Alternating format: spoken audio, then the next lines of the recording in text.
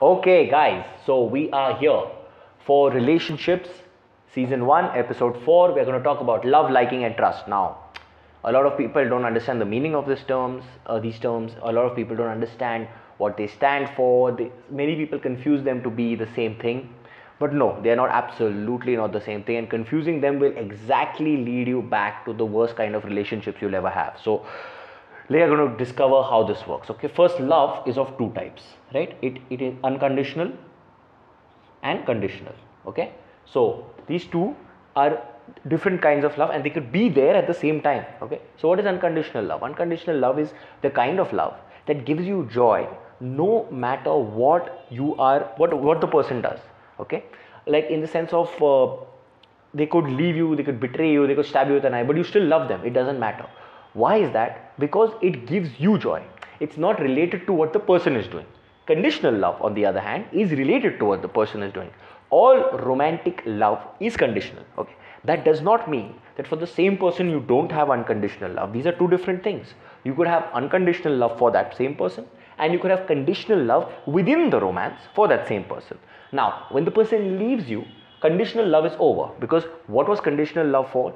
Be with me, eat with me, have fun with me, have sex with me, etc., etc. You're doing a whole bunch of things with the person, and the moment they stop doing that, conditional love reduces. Okay, there's a percentage to conditional love, but for unconditional love, even if they leave you and go, okay, even if they cheat you, you still have unconditional love for them.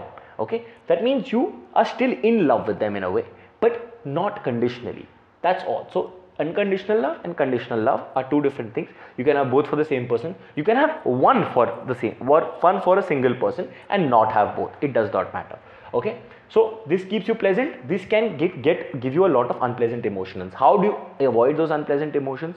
By realizing that this is just conditional, that this is all it.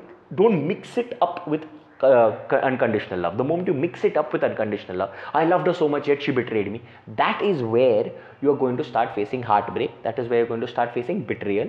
Okay, and your emotions are not going to be in your control. Now, liking. Okay, what exactly is liking? Liking is your ability to live with the person. Okay, to live. Okay, that means I like this person. How do I like this person? I could like them in a romantic manner also. I want more time with them. I want to spend more time with them. I want to enjoy. I want to see and explore a relationship. I want to explore conditional or unconditional love. So you could like them. Okay, or you like somebody just normally, completely platonically, and you just are able to live with them. You're able to spend more time with them.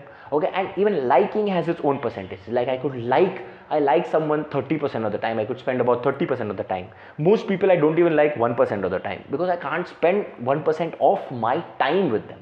So that is basically what liking is. Now, trust is entirely scientific. Okay, why is trust scientific?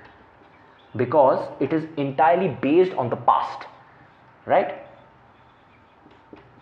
When you are talking about trusting someone, how do you trust them? You only try and trust them on the past. When you trust a carpenter, you go on his ratings, you go on his recommendations, you see how the work he does, you're constantly observing the work he does, you're supervising it. That is how you trust someone. Okay, so similarly, when you trust someone, can I trust them with my money? Okay, maybe. Can I trust them with doing something specific for me? Are they good at this, that therefore I can trust them 100%? Or do they love me and they're not good at it, and therefore they are still willing to do it for me, they're still willing to learn it completely?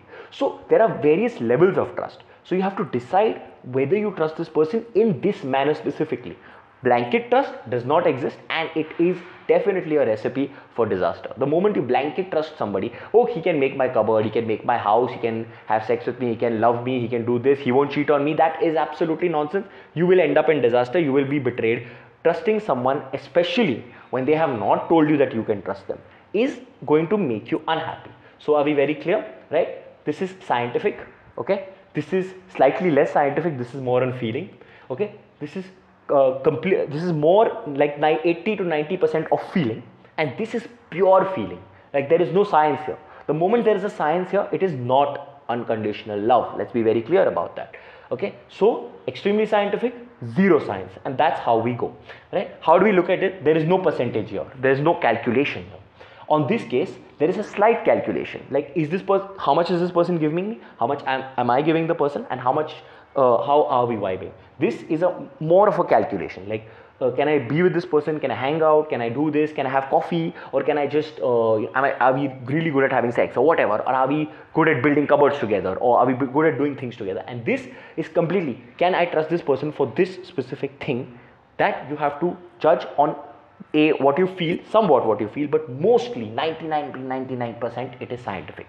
Okay, so this is how you go through love, liking and trust. Three extremely important things, often confused, often thought to be each other, often thought to be one thing. Okay, you cannot love, like and trust a person 100%. If you do, you are defrauding yourself or you are defrauding the person.